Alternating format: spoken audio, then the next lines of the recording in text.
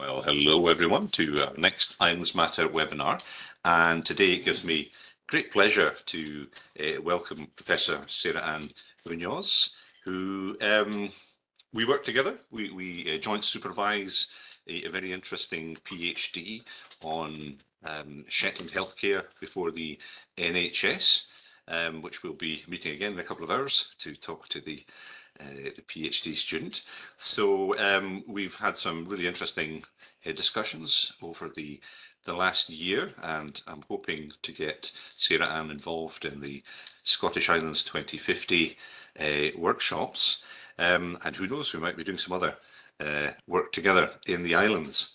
And today, I'm really looking forward to hearing about some research that Sarah Ann has been doing into the mental health needs of Scottish rural populations, and of course in this context in the island populations as well. So with that, welcome Sarah Ann, it's great to have you. It's great, thanks very much. So I will just hopefully share my screen. Hopefully you can see that okay. Yeah, we can. Great. So thanks very much, Andrew, for the invitation to take part in the series of webinars. It's much appreciated. So I'm a professor of rural health at UHI. I'm based here in Inverness. My background is in health geography, so I'm a social scientist, and I'm really interested in the connections between health and well-being and place. One area of particular interest for me is mental health and well-being. So I'm primarily a qualitative researcher, so I've been involved in work that's looked at mental well-being through methods like interviewing, focus groups, observation. And some of that has been involved spending time in the Scottish Island groups and speaking with residents and healthcare professionals and third sector professionals who are delivering mental health services. So I'd like to reflect on some of that work today. It's very much a team effort, and all the UHI colleagues listed here have contributed to the work that I'll talk about today and to the development of this presentation. And I'll also draw on some work that was carried out by my colleague Dr. Janet Heaton, a recent mapping review of the mental health literature related to the Scottish Islands, which we can share as well if people are interested in that as a resource. So I'm not an islander myself. I am from rural lowland Scotland. I grew up in Angus. I've spent time on the islands as a researcher and also for my own leisure as well.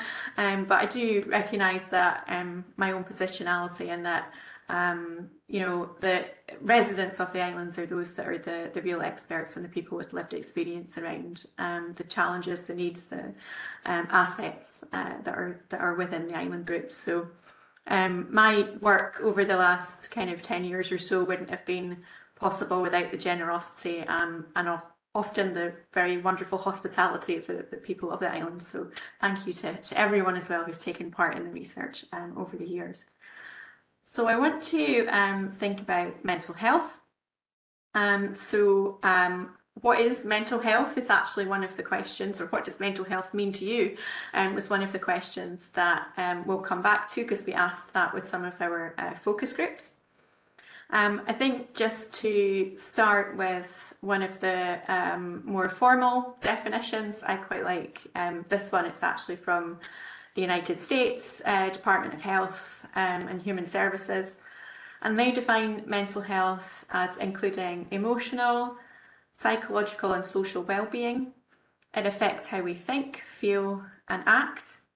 It also helps determine how we handle stress, relate to others and make choices.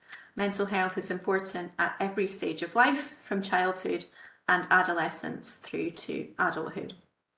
So we can see that mental health is about much more than diagnosed mental illness.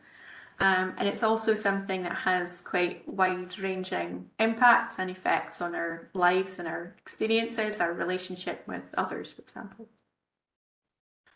So my background is health geography, so I've got that interest in place, and I feel like there's a strong link between place and mental health and well-being. And I think this is to do with a quite complex set of interrelationships between well-being and the different environments and conditions in which we live. So that might be our social environment, cultural, economic, physical, natural environment. And these things can impact our access to support or to services. That can be geographical, physical access, but also social, cultural norms around acceptability can influence people's ability and willingness to access services. So those are the kind of topics that we're particularly interested in within the research in UHI rural health. I mentioned that much of my work's been qualitative, so speaking with rural community members and healthcare professionals. So I thought I'd start by pulling out 3 themes which I think are evident across various pieces of qualitative research and evaluation that we've undertaken over the years. And firstly, that was around when we were speaking to many of our island-based interviewees. So that's both healthcare professionals and community members. They often talk about a gap in mental health services, and they highlight that it can be difficult to access specialist services and facilities in particular, which might be in Inverness or Aberdeen, particularly if somebody is experiencing a mental health crisis. And they also talk about how this is something that they worry about. So even if they are not immediately needing to access service or know someone that needs to access a service, there is a kind of low-level worry that it might not be available when needed. And often people talk to us about that in relation to youth mental health. And I think that this kind of level of worry has probably been exacerbated over the course of the pandemic as well.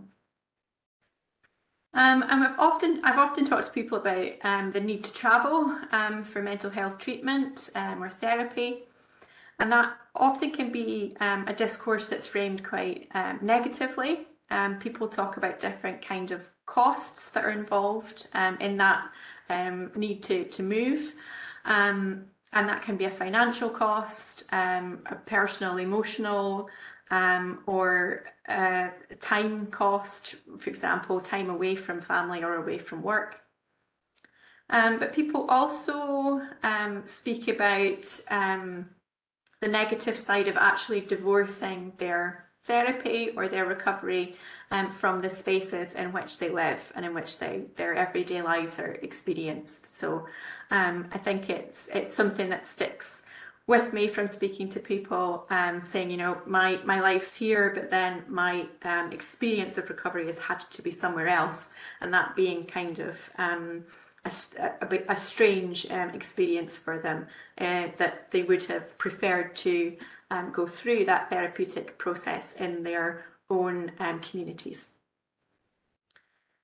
So I mentioned my colleague Dr. Keaton's work as well, so I thought it would be nice just to outline what was found in that mapping review, which looks across the wider literature around mental health in Scottish Islands and was conducted earlier this year. So it's a really good resource if you're looking for an overview and also the references to the different studies. So she found 53 studies that included, to some extent, reference to the Scottish Islands and mental health. So they were in the time period between 1977 and 2022. I think Western Isles was the largest proportion within the work, and that Orkney was particularly, I think, underrepresented within the literature. There's some common topics that have been pulled out from the breadth of work. So those are around things like telehealth, social prescribing, and also participation in cultural and community-led projects and the link between that and positive mental health and wellbeing. But within that literature, there's less on the connection between island life and mental health and wellbeing, so less consideration of the nature of place and environment and how those may interact with mental health. Some of the themes within the studies themselves are around that access to specialist services, linking to that notion of worry and gaps.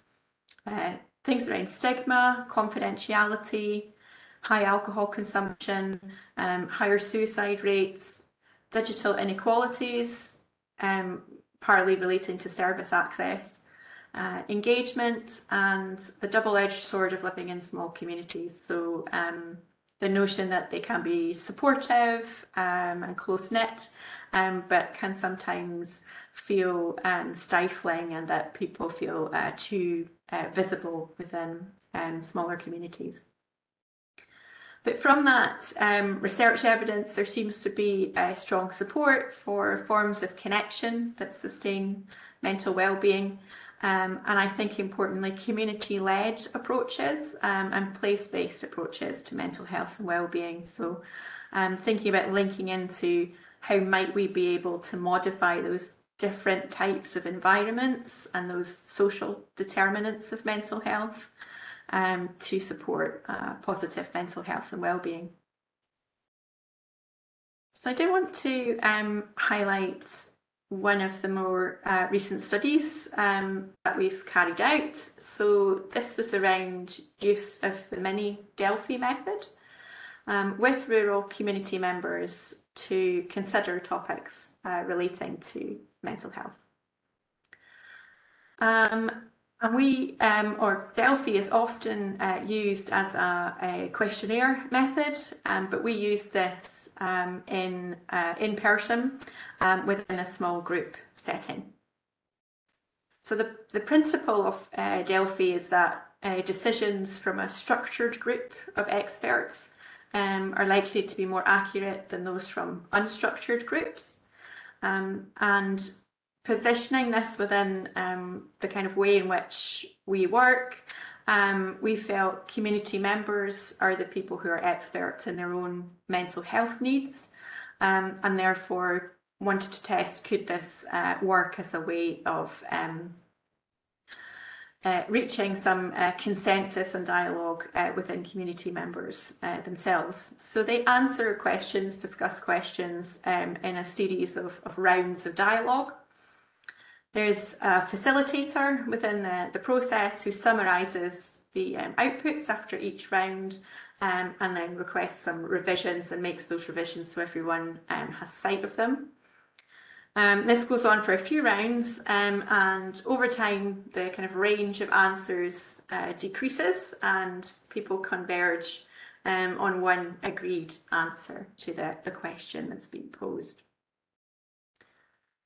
So this notion, it first emerged when I was on a visiting fellowship out in rural Texas, right down in South Texas, near the Mexican border, with colleagues from Texas A&M, Steve Bain and Kelly Hall, and they piloted this first within those rural South Texan communities, looking to try and understand mental health issues and potential solutions within those rural communities. So they're very dispersed and small and agricultural communities that they were working with.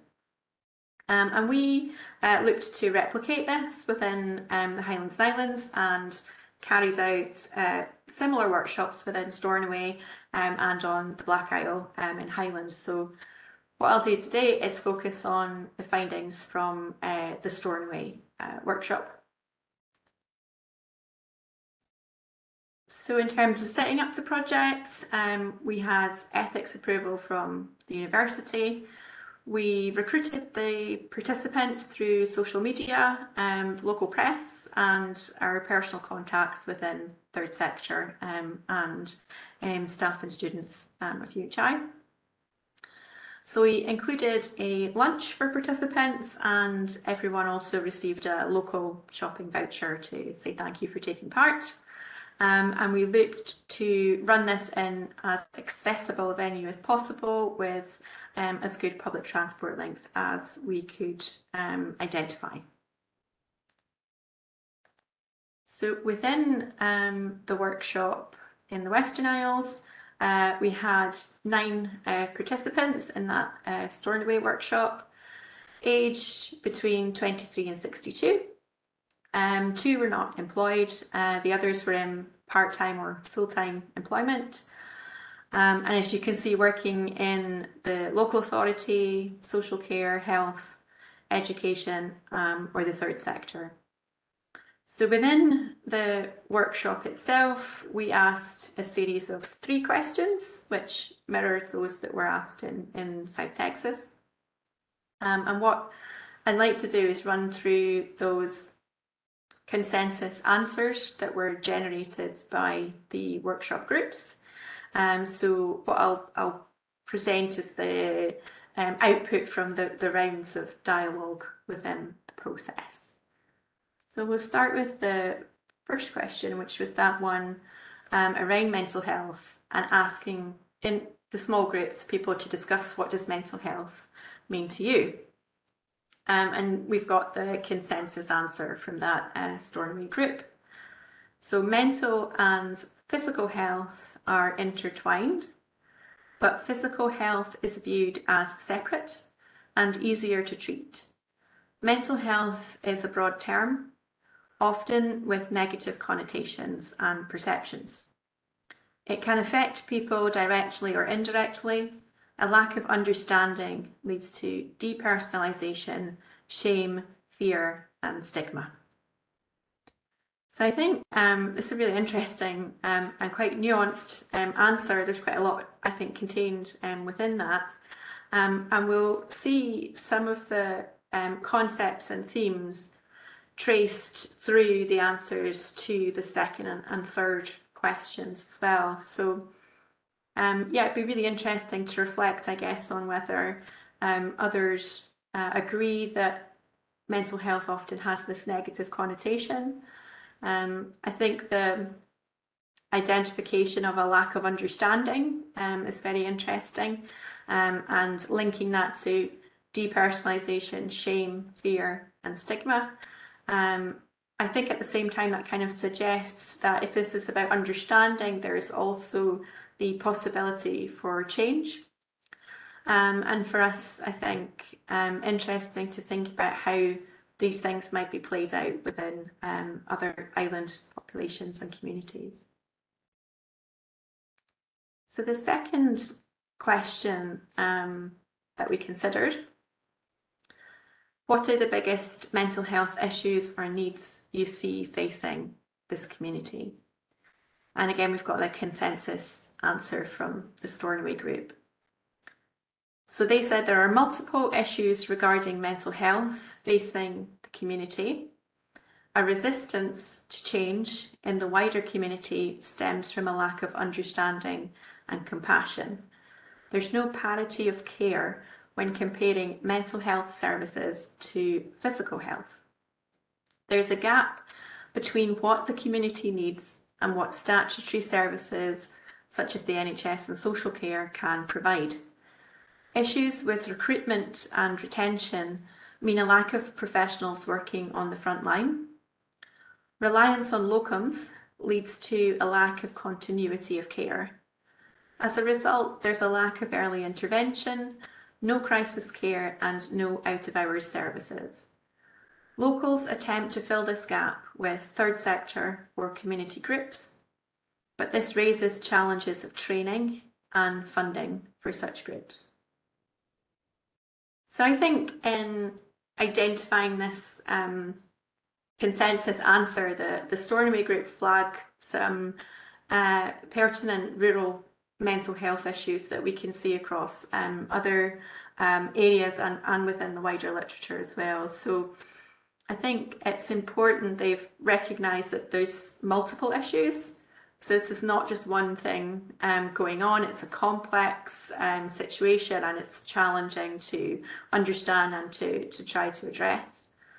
There's that notion again of a lack of understanding. So thinking about attitudinal concepts, people's own perceptions, beliefs, and possibly how these are associated with place and how that can affect people's experience of mental health and well-being. I think we can see again that notion that statutory provision is not enough, that there's some kind of gap between need and level of provision. Highlighting that continuity of care, I think, is something again that people actually worry about in addition to access to services. And important, I think, as well, that they highlight again the community sector, which is often a really essential support and an essential service provider within rural communities, and I think probably even more so during the pandemic. But recognising that there is often a limited capacity within the rural third sector, and they may be dealing with quite short-term funding and short-term funding cycles that can limit what they could do and the services that they can provide as well. So I'll move on to the final question, which we discussed, which was what solutions would you suggest that would meet the mental health needs of your community? And again, this is the consensus answer that emerged. A proactive rather than a reactive approach is needed. Co-production of services will enhance personalisation, community compassion, and a will for change, along with education at all levels from school age onwards, can raise awareness and reduce stigma. Quality, consistency, and continuity of statutory services will ensure excellence in care, which can then be complemented by third sector or community groups and peer support. Such complementary services need to be fully resourced and supported. Ongoing community-based research can inform policy and practice, ensuring needs continue to be met within the community.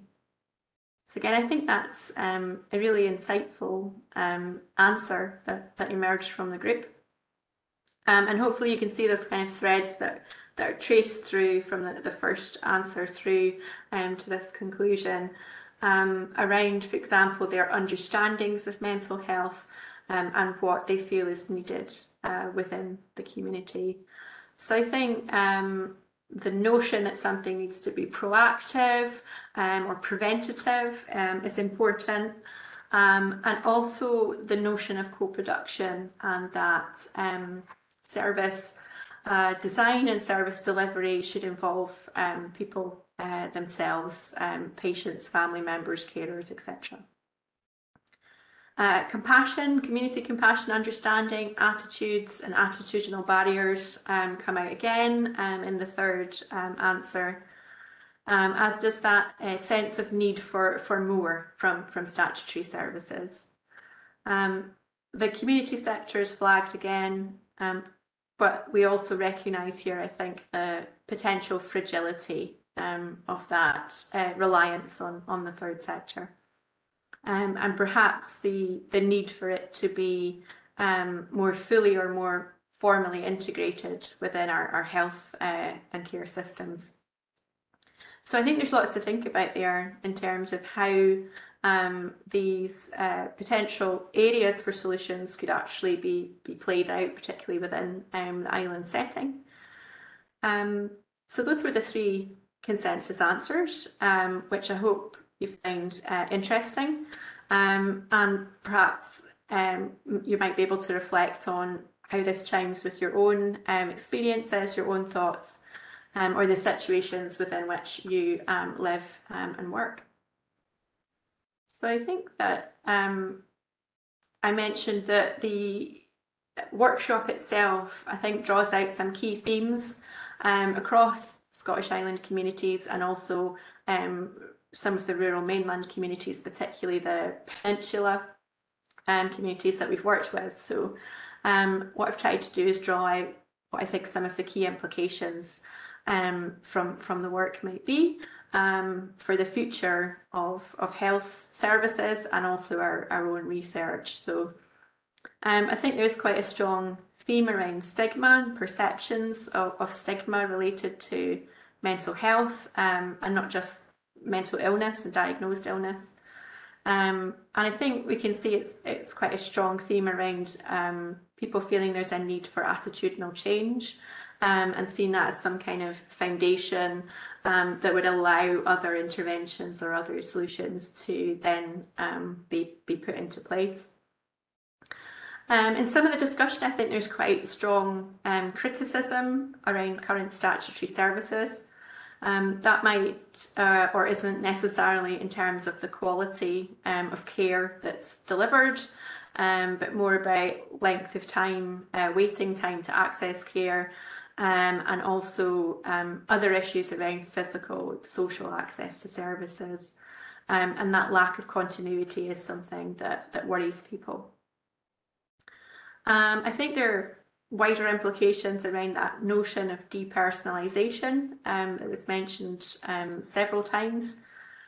So I think that there's a recognition there that services need to be place-based, they need to be place-specific, culturally, socially appropriate, but they also need to recognise each individual as somebody with their own particular set of circumstances and their own interactions with social determinants of health if we're going to support people in that person-centred way. I think there are wider discussions that need to happen around that kind of desire for a community-based response and one that's preferably preventative. How do we enable that to play out, particularly in our rural and smaller communities? Mental health education is again something that links to the wider literature, as does the discourse around the third sector and the need for better funding and resources for the activity they do. So I thought just briefly it might be interesting to compare with the results from South Texas. So the consensus statements from South Texas were much shorter and I've just outlined them here for you. So the first one around what does mental health mean to you? Their answer was the capacity to process challenges and setbacks in life at a spiritual, physical and emotional level while discovering resources to cope. When they asked what are the biggest mental health issues or needs you see facing the community, the answer was around specific resources are lacking. And that was resources that provide programmes, funding and outreach pertaining to mental health. And for the solutions question, their consensus answer was for openly available professional services for families and organisations to promote mental health. So just some final thoughts before we finish up with the presentation. I think it's been, well, I've found it very interesting to look at this in-person Delphi method.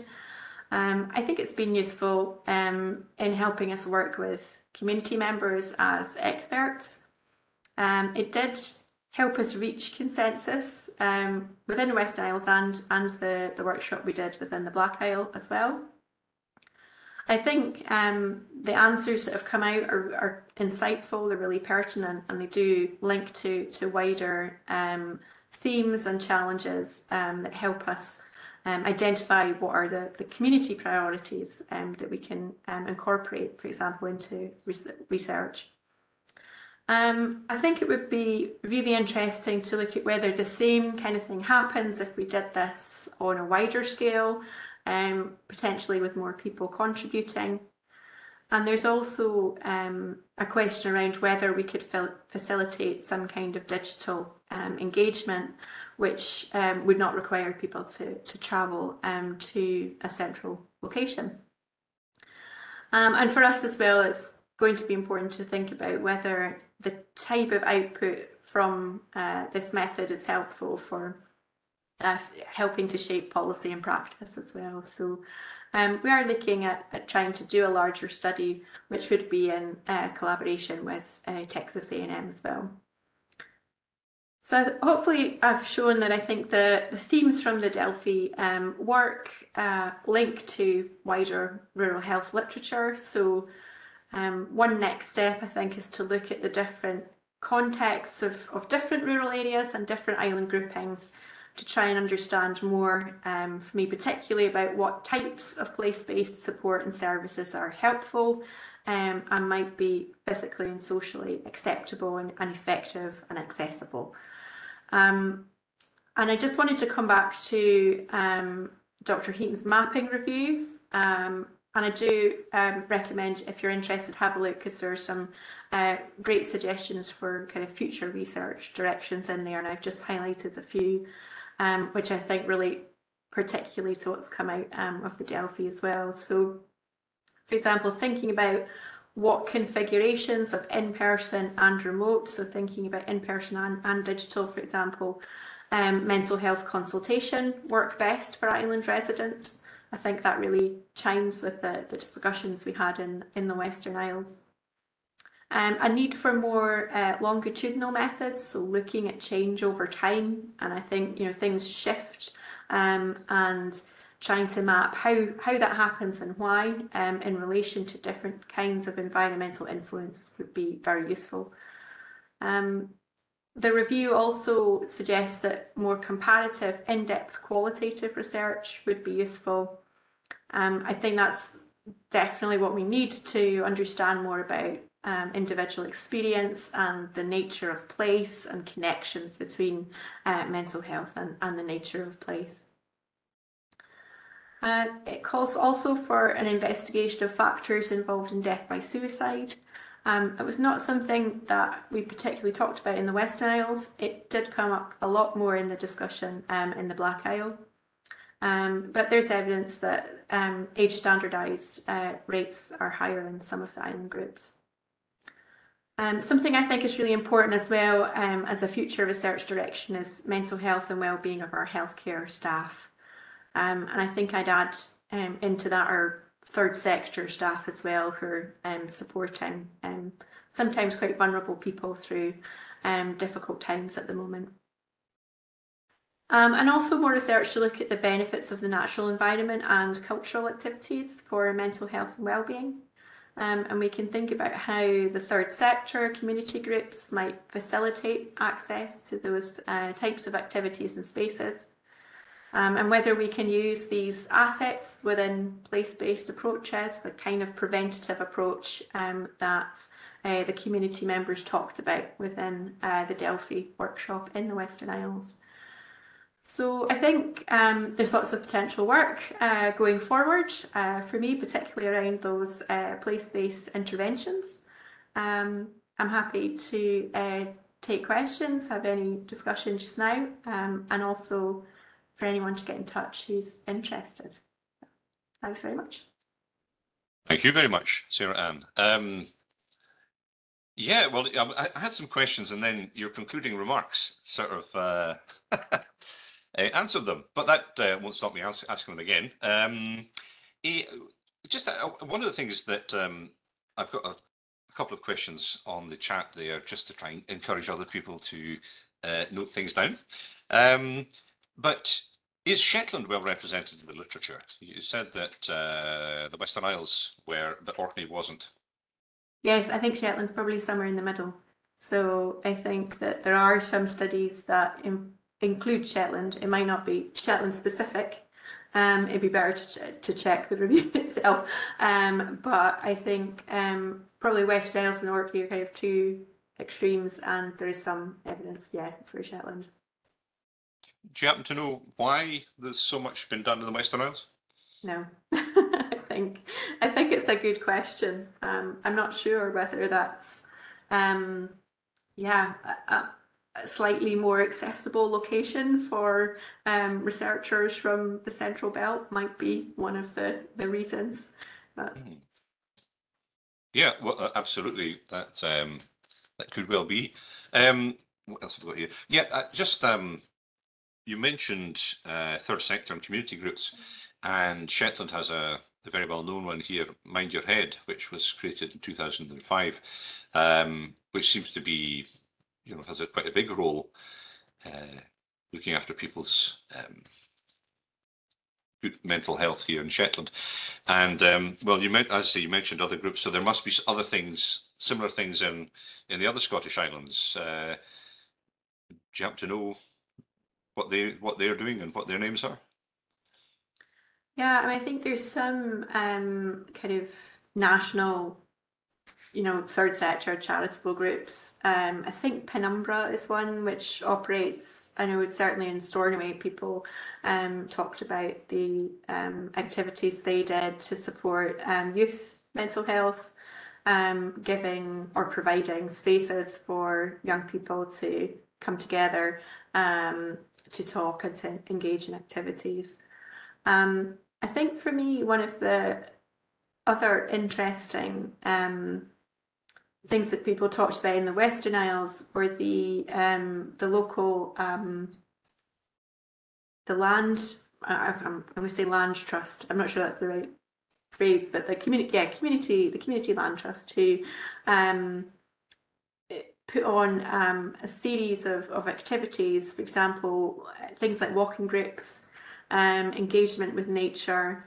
Again, engagement with things like crafting activities, which can have both a kind of social connection element as well as a kind of restorative element through making or through engaging with the natural landscape. So that was interesting for me as well. It's obviously linked with community ownership of land, and that going beyond and going into actually facilitating social connection and activities that could support mental health and well-being. So yeah, I thought that was very interesting. Absolutely. Communities sort of involved in sustaining good mental health. It's a very important aspect of life and further research. And I see we've got some questions coming in now as well. So there's one from Ruth Wilson. Do you have a sense of whether the stigma around mental illness is changing? Mental health seems to be talked about more openly these days in the media and in workplaces, and I wonder if this is having an impact in island communities. Yeah, I would have agreed with that as well, and I think that my own feeling from speaking to people is that younger people are maybe more at ease with speaking about mental health, and I've connected in with things like the discussions on social media, for example. But actually, in both workshops, it was quite a strong theme that people felt there was still a feeling of stigma. I think interestingly as well, people talked about it in relation to their experience of poverty and deprivation sometimes, and that was, I guess, due to the nature of rural communities. Sometimes people felt they were maybe living in quite hard, difficult times, but they were surrounded by people who were not, and they felt that they were having a different experience, and that impacted their own perception. So I think that sometimes it was more about how people felt about themselves than necessarily encountering any direct prejudice from others, but that didn't make it any less impactful on their own experience and their own mental health. But I think things probably are changing, and it came up more than once, I think, about the importance of activities within schools, and starting to normalise a discussion of mental health, yeah, from kind of high school onwards, so that it's something that we're potentially more comfortable with. So. Thank you. And Liz Ellis has a comment here. She says it's not a question, but there is actually a question in it. More an observation, as one of the facilitators from the Stornoway study, is the difference between outputs from Texas and Stornoway, and she wonders if it's due to facilitation differences. Mm-hmm. Yeah, I think that's a really good question or point, whichever it is. Yeah, I think the role of the facilitator within the process is really important.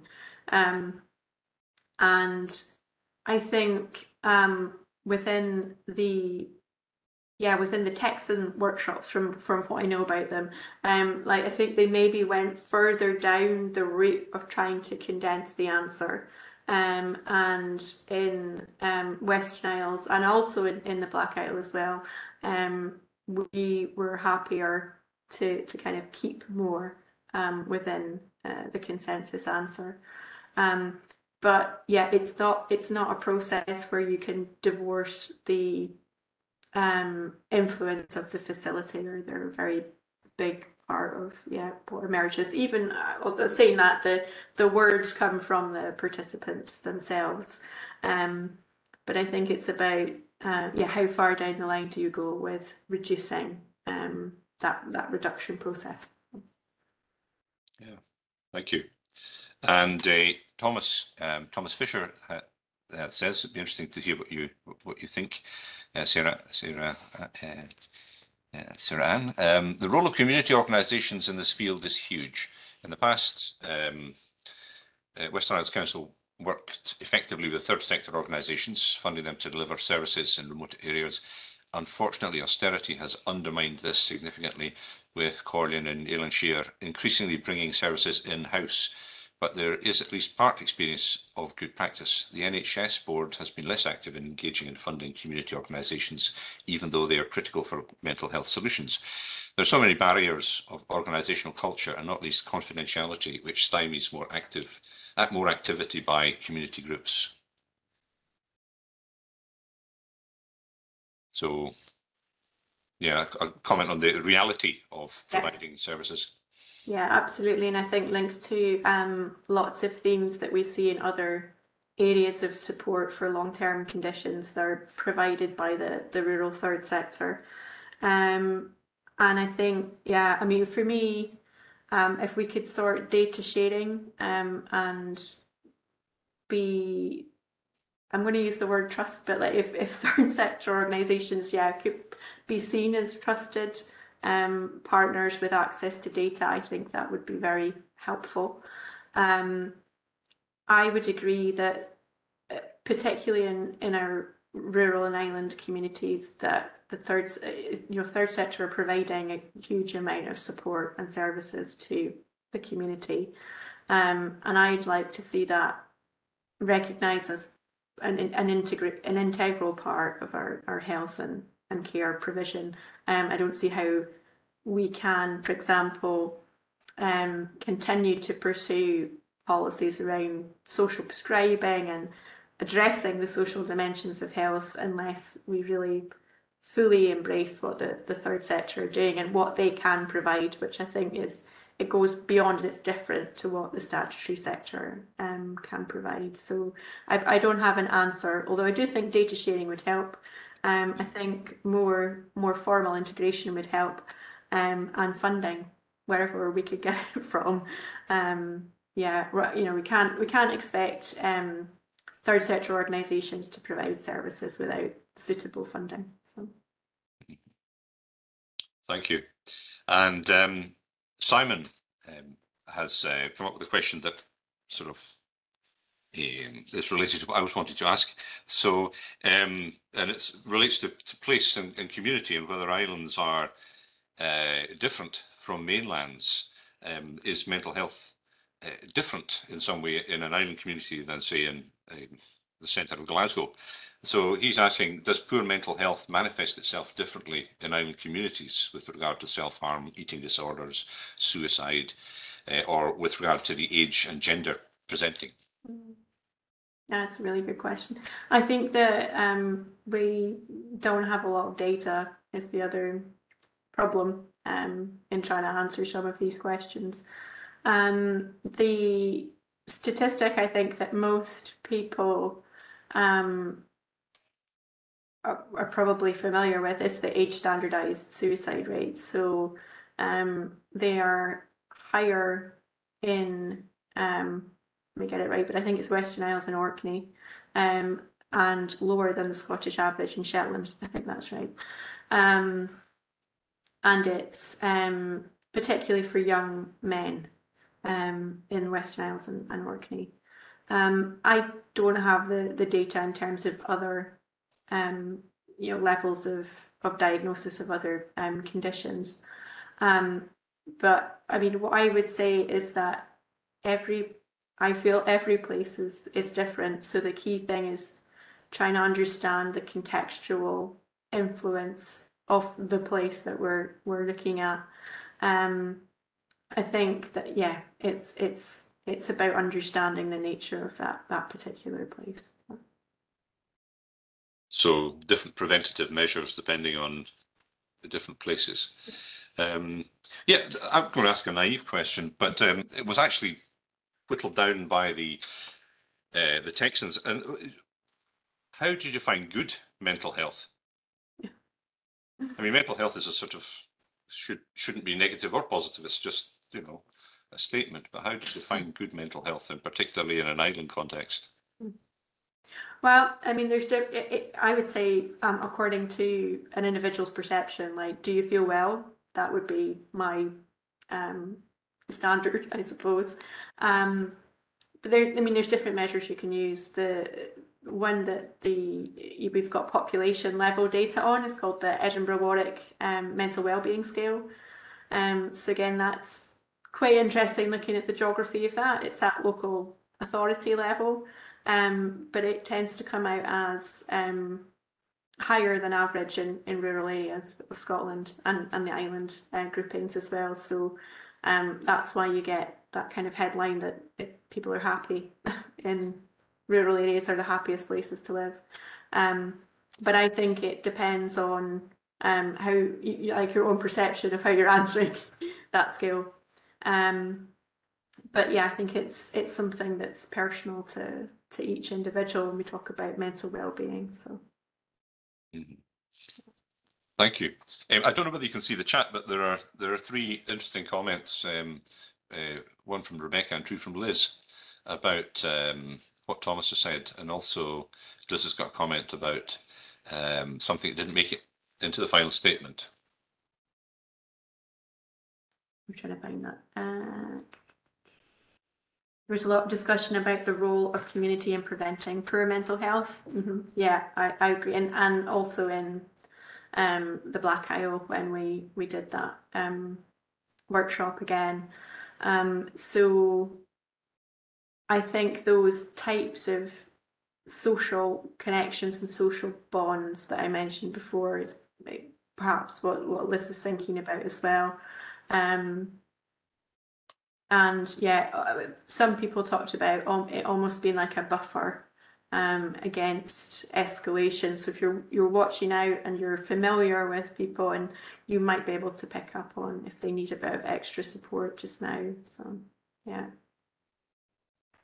And what was the other comment? So confidentiality. Some participants argued it was impossible on the island, which is why solutions around destigmatization and community developed services are important. Yeah, absolutely. Yeah, it's very difficult to completely maintain confidentiality in a small community. I think especially if you're having to travel to a particular location to access services. So some of the dialogue I've had as well with community members is about like the physical location of where services are. Can we do things like have access from a library or a community centre, so people feel less less visible, less visibility to say that's why you're entering that space. Yeah. Do you feel that sometimes if something is kept secret, then it can be stigmatized? If it's more, they're more open about these things, then it becomes normalized, and people can then accept it and help rather than sort of keeping it locked up in the cupboard somewhere. Yeah. And I think maybe if it's like less medicalized as well, and that's I think where the community support and the third sector come into, it's part of how we function as rural communities and how we function as humans with compassion to support each other. So yeah. Thank you very much. You sort of mentioned briefly where you think the research might go next, but I wondered if you want to say a few more words about that, and then we can wrap things up. Yeah, sure. So we've maintained the link with Texas A&M. It's really interesting to see some of the similarities and differences between rural Scotland, rural Texas. And we're extending that partnership, hopefully, to work with other countries, so Canada, potentially Australia. So we'd really like to do something that has an international comparative element. And I think that would help us think about the specific nature of place and do, some more community engaged work.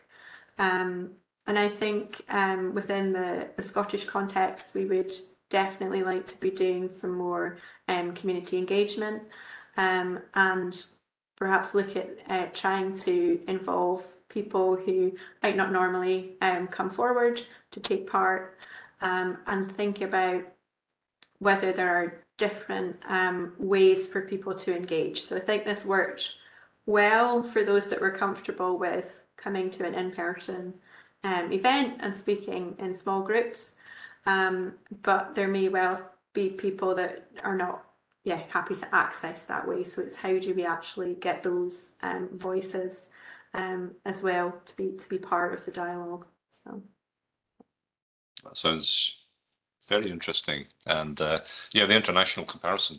I always think that's a good one, particularly in the island sphere.